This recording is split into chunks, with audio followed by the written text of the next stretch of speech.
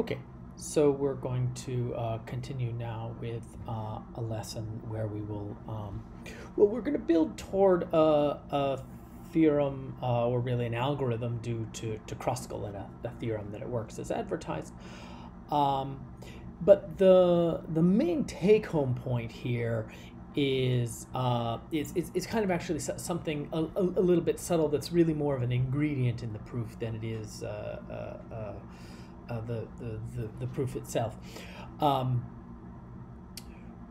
We know what a spanning tree is. Spanning trees have lots of nice features in graphs. There is a nice way of moving from one spanning tree to another in a graph. So if you're moving from one spanning tree to another, obviously you're always going to have the same vertex set, because I'm talking about spanning trees, but you're always going to have the same number of edges.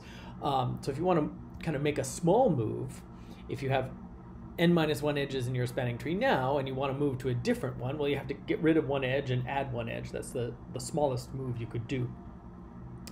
And that kind of swap is a very useful thing, and there's a lot of power in that operation.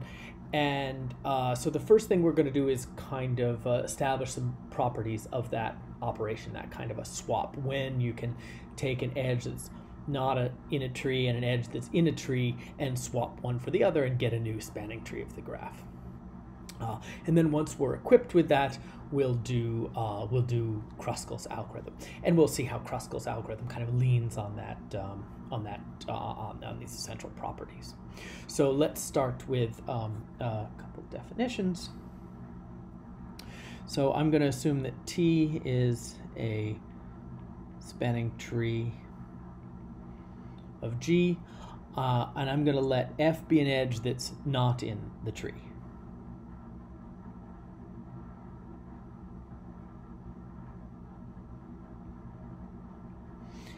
Now, we're going to define a cycle of the graph with the property that all of the edges except F of this cycle are contained in my spanning tree T. Such a cycle is going to be called a fundamental cycle. Let me say, so if C is a cycle of G such that C delete F is a subgraph of T, we call C a fundamental cycle of F with respect to the tree T. Right? So let me just do a little picture.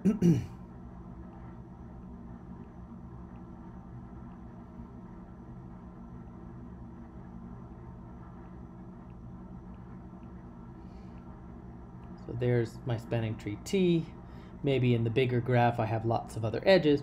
If this is my edge F, then you can see there's a cycle of my graph that's going to contain this path from the tree T plus that edge F.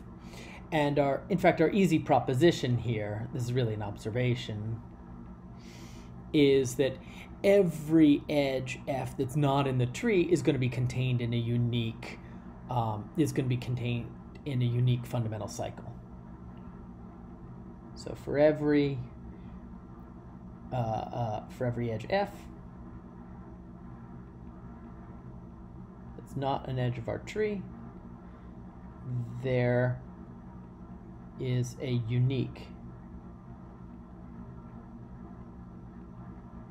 fundamental cycle of F with respect to T. And this is an easy argument. Of course, whatever edge F is, say its ends are U and V, I know that there's always a unique path between any two vertices U and V in a tree. That path plus the edge F is going to be a cycle, and that's if and only if, right? A fundamental cycle is going to have to consist of F plus a path in the tree between those two ends of F. Again, because that path is necessarily unique, we always have exactly one fundamental cycle. So If I give you a tree T and some edge outside of the tree, there's going to be a unique cycle of the graph that contains that edge F, and the rest is with the rest of it contained in the tree T.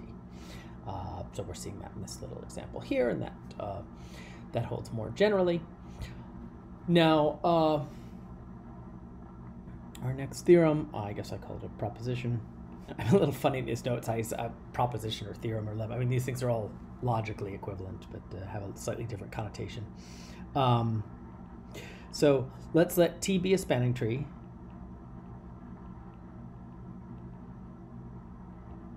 Of G, I'm going to let F be an edge that's not in the tree and E be an edge that's in the tree.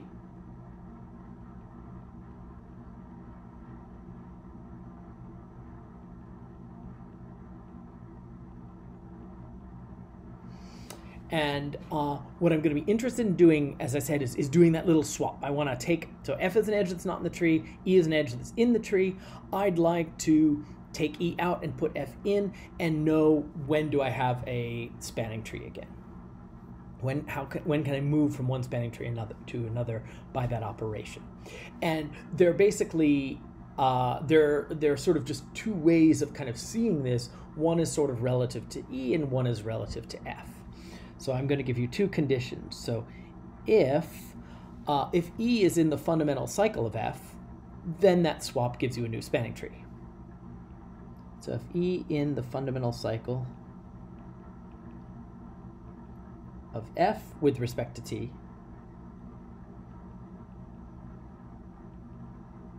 then my tree T, delete E plus F, is a spanning tree.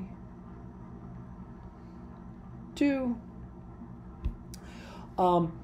So that's sort of relative to the edge F, right? So if I'm asking, so relative to the edge F, if you want to put F in and take somebody out, who can you take out? Well, you put in F, you're going to form a fundamental cycle. If you take out any edge from that fundamental cycle, you've got yourself a new tree. Good go. Now let's think about things relative to the edge E. Suppose I want to delete the edge E. What edges could I put in? How do I know when I can put an edge back in? Well, when you delete the edge E from your tree T, you're going to be left with a graph with two components. And what's fairly easy to see is if you take any edge F that has its ends, two ends, one in each component of T delete E, then adding that edge back is going to return you to a spanning tree. So if F has one end in each component of T delete E, then T delete F is a spanning tree. Sorry, this is my writing is not the best there, but of course, as always, this is found in the notes. So again, I want to play some games. I want to move from one spanning tree to another. So I want to know how I can do that, and what we're interested in doing is doing this sort of the cheapest swap, the smallest, the most subtle move we can do. Take our spanning tree, take one edge out, and put one other edge in. We can think about doing that swap. I want to know when I'm going to get another tree, and what can we do? Well, we can sort of think about this relative to an edge we'd like to add in or an edge we'd like to take out. If you want to add some edge in, add some edge F in, well, F is going to form a cycle, the fundamental cycle with F with respect to your tree T. That's a cycle. If you delete any other edge of that cycle, I claim that you're back to a spanning tree. Conversely, if you want to remove some edge E from your tree, well, you've got some tree, it's got this edge E. When you delete it, you're then going to have a graph with two components, right? E is a cut edge of the cycle of the tree. So you're going to have a graph with two components. If you take any edge F with one end in each of those two components, then when you add F back, you're again going to have a spanning tree. So that's the content of this theorem. The proof here is very easy. I obviously didn't leave myself a whole lot of space for it, but it doesn't take so much to do. As usual, the writing in the notes is a little bit better than what I'll, or a little bit more complete than what I'll say here. So for one, let's think about the graph T plus F.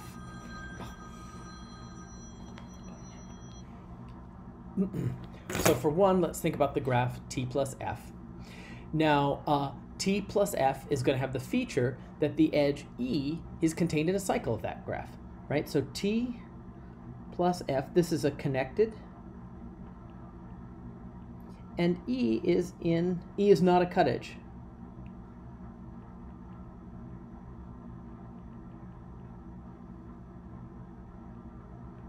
Of t plus f, right? E is contained in some cycle in that graph.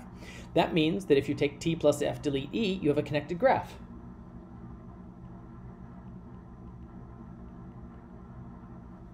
This is going to be a connected graph, but now I'm going to lean on that nice property we saw before.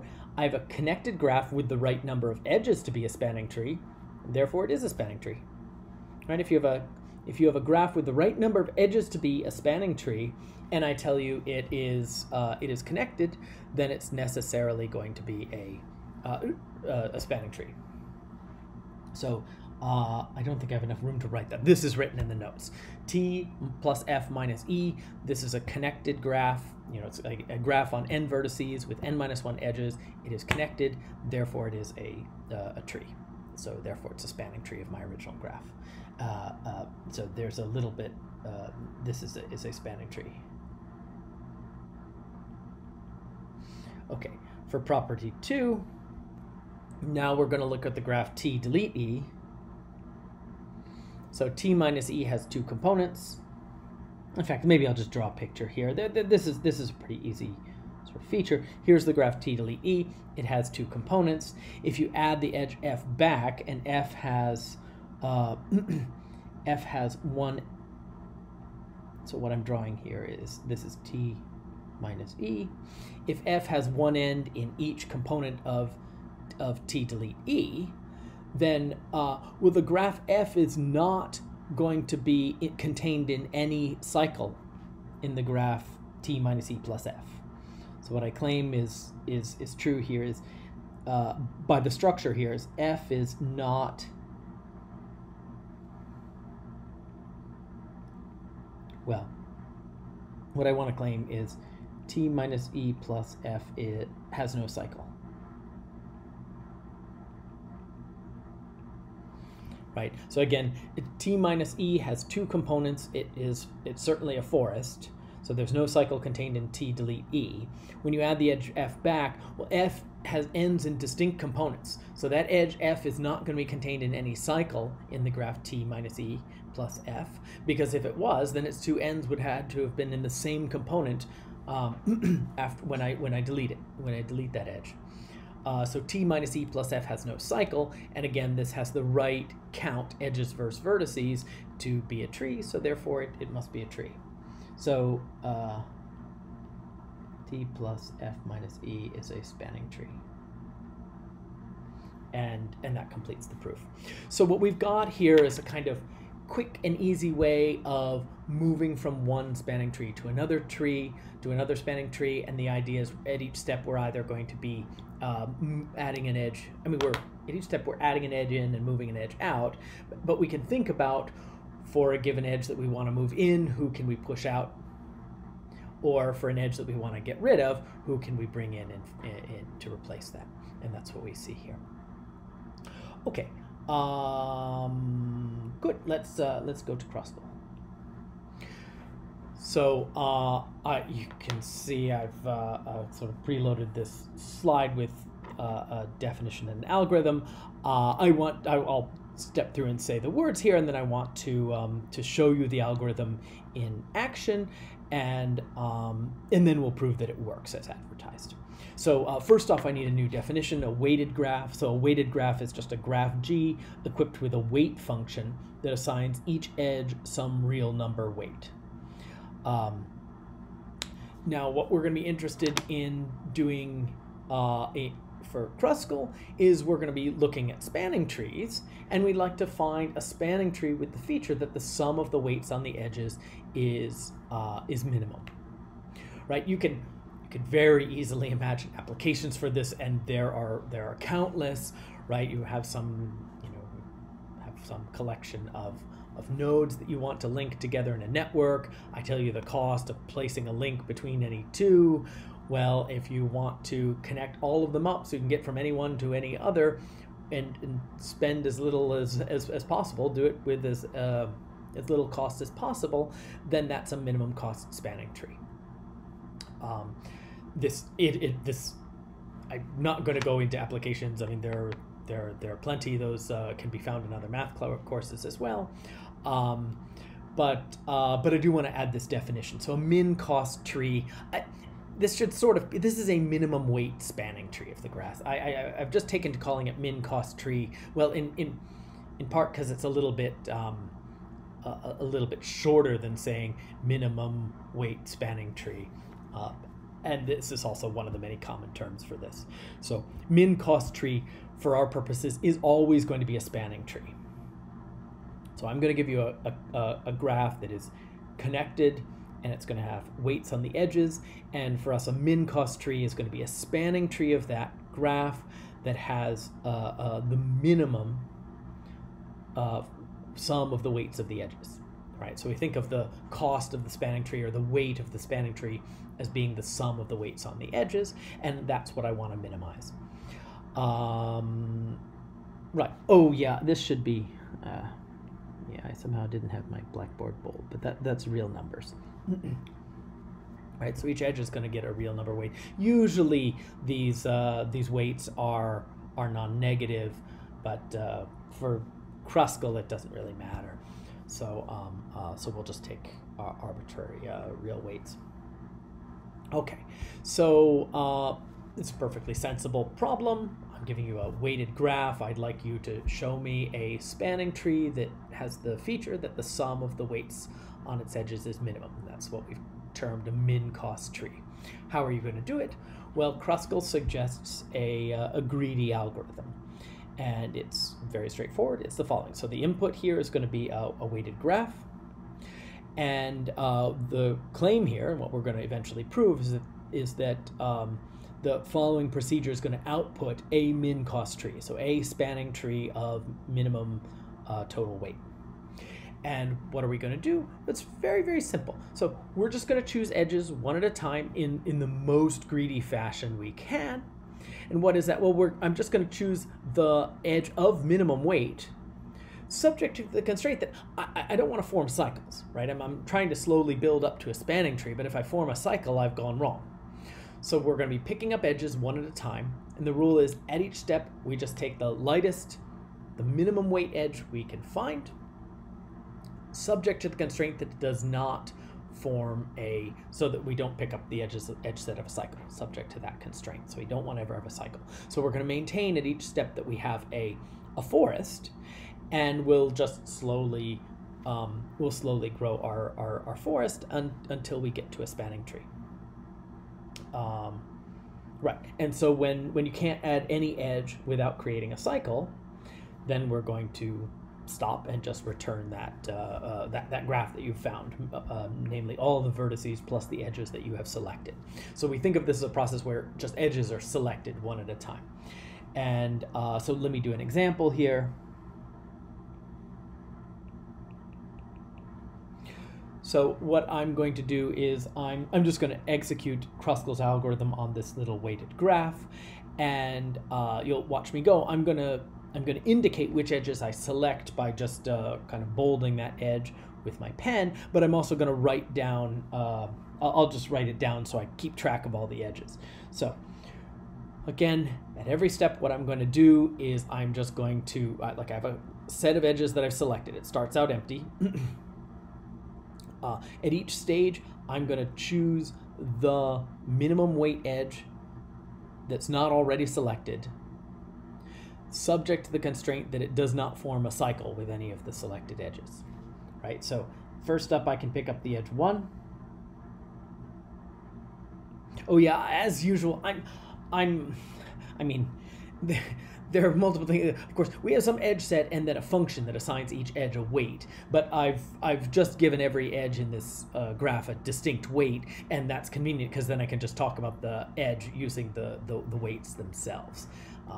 So I'm going to just describe the edges in terms of their edge weight. So edge 1 is just the edge of weight 1.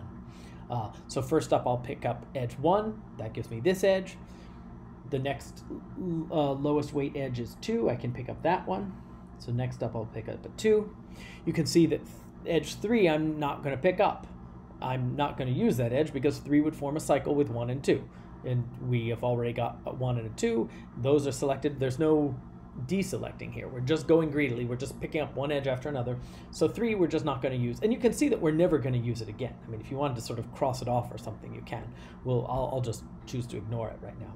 But we'll pick up 1 and 2. 3 we will not take. How about 4? No problem. 4 does not form a cycle. 5, we can pick up the edge of weight 5. The edge of weight 6, there it is.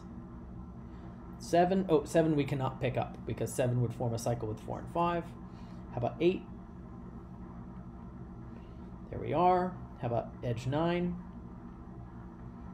There we are. 10 would form a cycle. 11, 11 we've got, okay. And now you can see, well, 12 would form a cycle, 13, 14. Well, now I've got a spanning tree, right?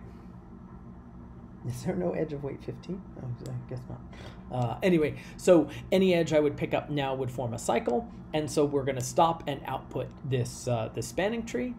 And the claim here is that in this specific example, and more generally in an arbitrary graph, this process, Kruskal's algorithm, is always going to output a min-cost tree, which again is a spanning tree with minimum total weight.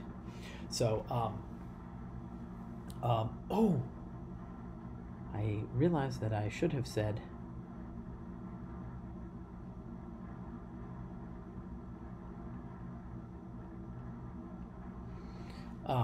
I want my graph G to be connected. If the graph G is not connected, when this process stops, you won't have a spanning tree because the graph G doesn't have a spanning tree. It is fairly easy to see, and maybe I'll start off by just proving it, that that this tree that we return will in fact be a spanning tree. Right? Because what is it? Well, we're maintaining it all along the way that you have a forest. So at every step of the game, you have a forest, right? At each stage, you have a forest and you're adding an edge that does not form a cycle. So you're always going to have a forest. But you only stop. The stopping condition is that any edge you go to add would form a cycle. And we know that if you have chosen a subgraph, which is maximal, subject to being a forest, in a connected graph, then that subgraph is necessarily a spanning tree, right? If I give you a connected graph, a maximal subgraph that has no cycle is a spanning tree. So, so we know that we're going to get a spanning tree. What we have to argue is that we actually get the minimum cost spanning tree. And the way we're going to argue this is looking into some of these little edge exchanges. We're going to take advantage of the fact that, well, if you see a spanning tree, there are other spanning trees that are kind of nearby, and we're going to be able to mine that for some information to argue that this greedy process has worked as advertised. Okay, so right, so that's Kruskal's algorithm. Let's do the proof. So, well, maybe I'll say the theorem here. So the theorem is that Kruskal's algorithm works. So Kruskal algorithm returns a min-cost tree.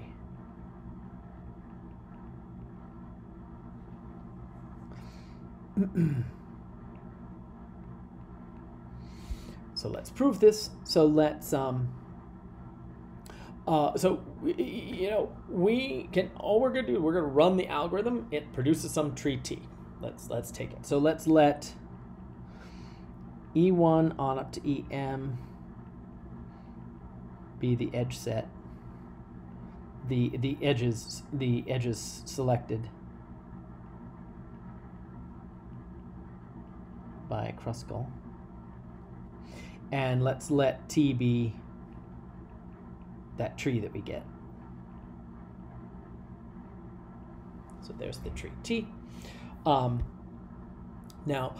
I want to argue that T is the very best tree. How am I going to do that? It's not so obvious, but here's a thing that we can do. So if oh my gosh, I'm sorry, I am only forgot to say something important.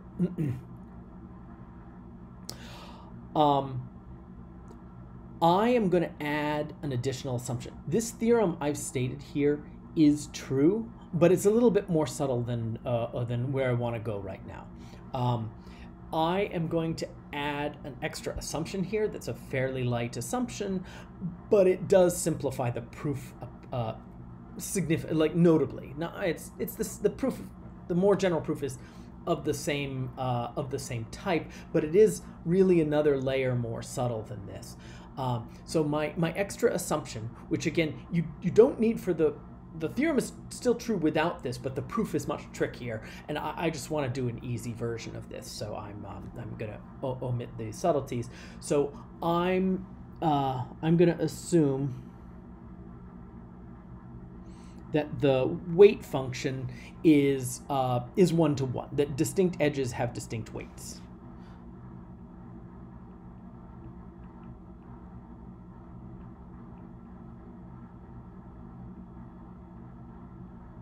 So I'm assuming that the weight of E and the weight of F are always different whenever E and F are different edges. So you never give two different edges the same weight. Again, this is Kruskal's theorem. Kruskal's algorithm is guaranteed to work without that assumption, but the proof is just harder. And so I'm just going to take this as a simplifying assumption because it cleans things up. So, and it's all of the same. Yeah, it's, I mean, the essence of what's going on can be seen here. You see the power of these interchanges. You see the logic and how we go after it. So the main kind of take-home teaching points are already here.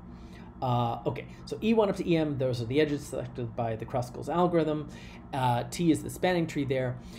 But now how am I going to argue that T is actually the best? Well, I am going to go by contradiction. I'm going to assume that there's a better tree.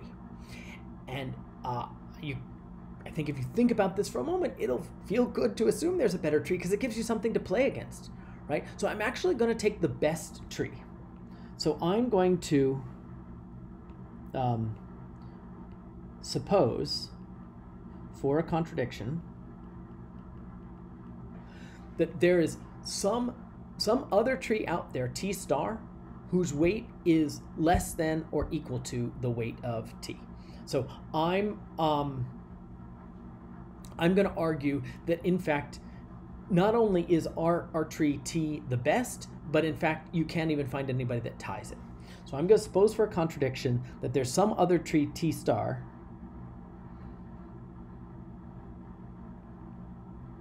is a min-cost tree is a min-cost tree, and T star is not equal to T. Okay, so I'm going to suppose for a contradiction there's some other tree out there, T star. So what do I know at this point? Well, again, I'm going for a contradiction. So I've assumed a couple things, and I'm going to go for a contradiction. If my only assumption here that I'm going to contradict is that there's some min-cost tree T star that's not equal to T. Right, so T star, it's just given to us. We really don't know how T star was constructed. It's just handed to us. But what we know about it is that it is a min-cost tree. So it is a spanning tree with minimum total weight in the whole graph. What do we know about the tree T? We know about the tree T that the edges were selected by way of Kruskal's algorithm.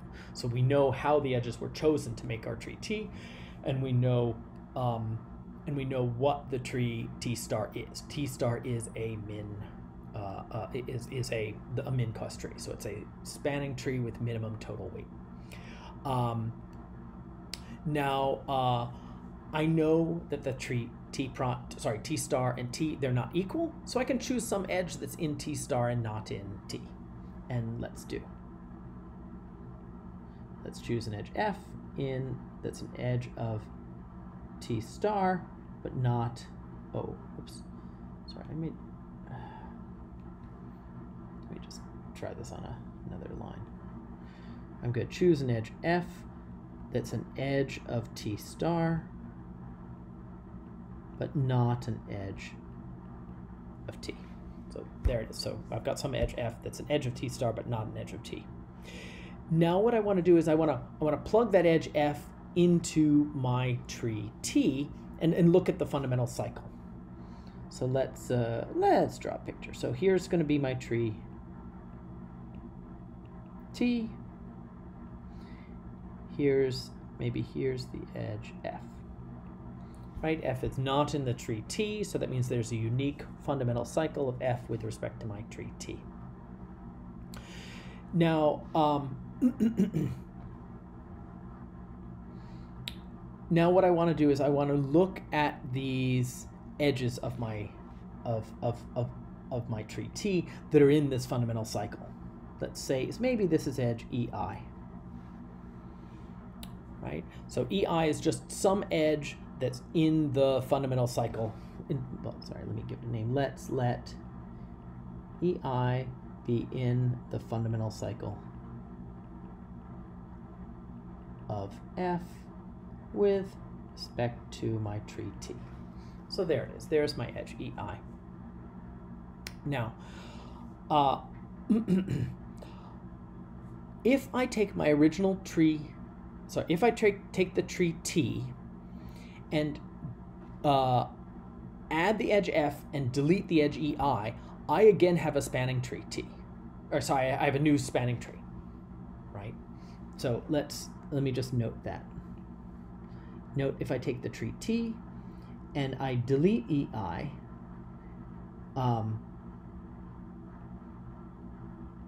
this is a spanning tree. Now, what does that mean? So let's think, so in other words, if I have, well, okay, so T delete EI plus F is a spanning tree. So now that means that if you take all of the edges selected prior to EI, so if you take E1, E2, on up to EI minus 1, so the set of edges E1, E2, on up to EI minus 1, together with the edge F, this is not going to contain the edge set of a cycle because this is contained in T minus EI plus F.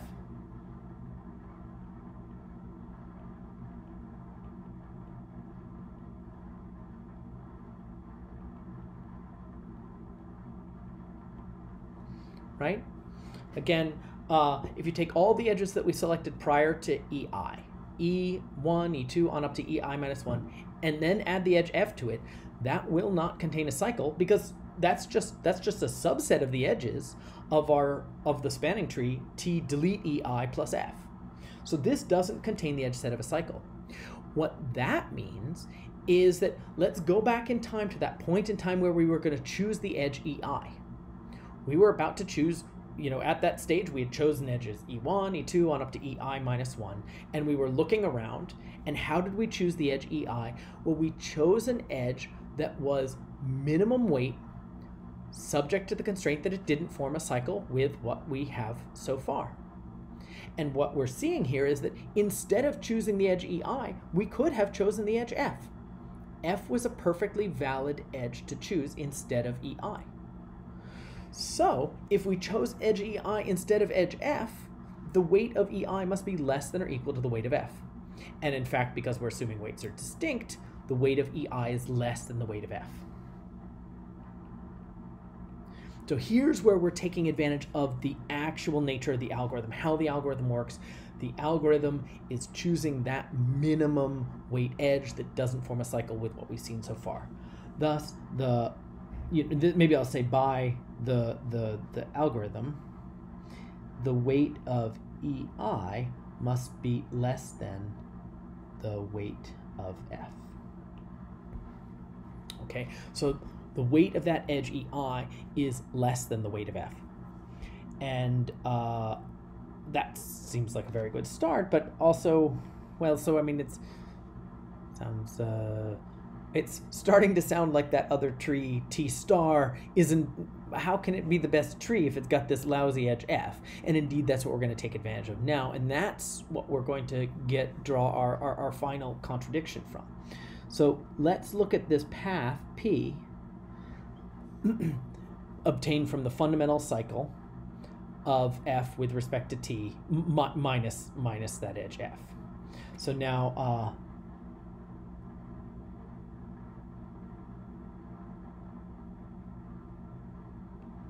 okay, so let me just name a couple things.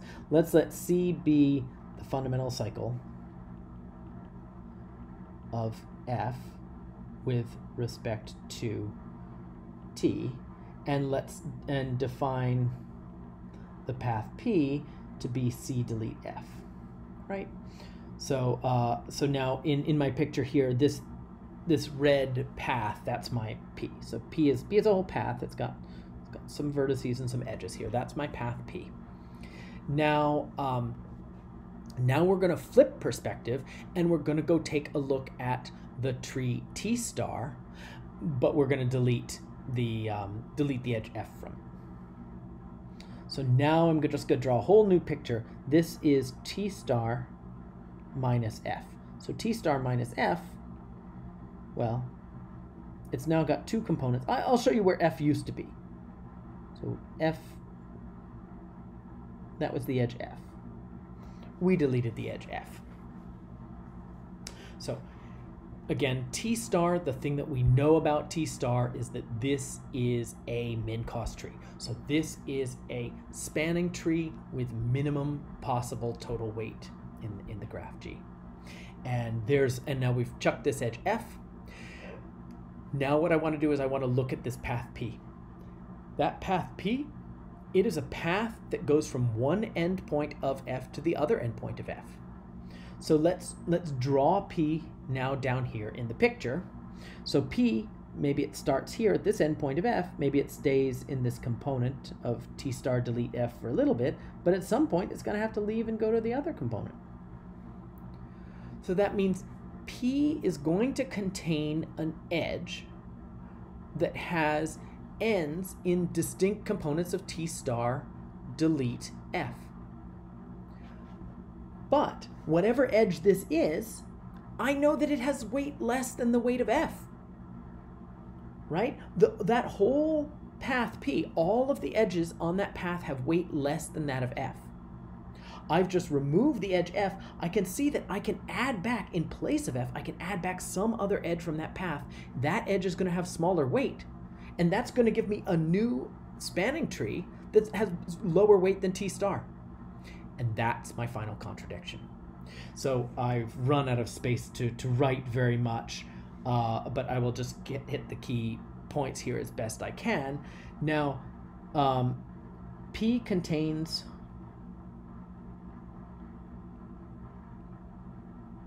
an edge E.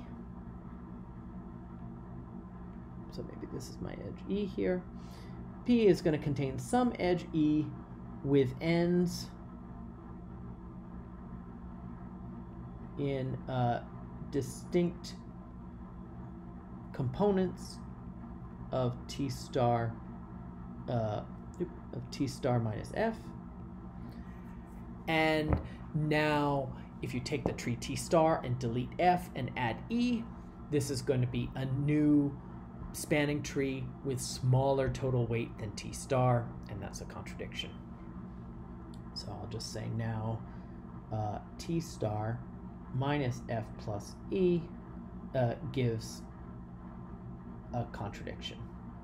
And the contradiction here is that T star minus F plus E, again, it is going to be a new spanning tree. We know that from our edge exchange properties, and we can see that it's going to have smaller weight than T star, and that's a contradiction because by assumption T star was supposed to be the tree of minimum, the spanning tree of minimum total weight, and that contradiction completes the proof, and that's Kruskal's algorithm.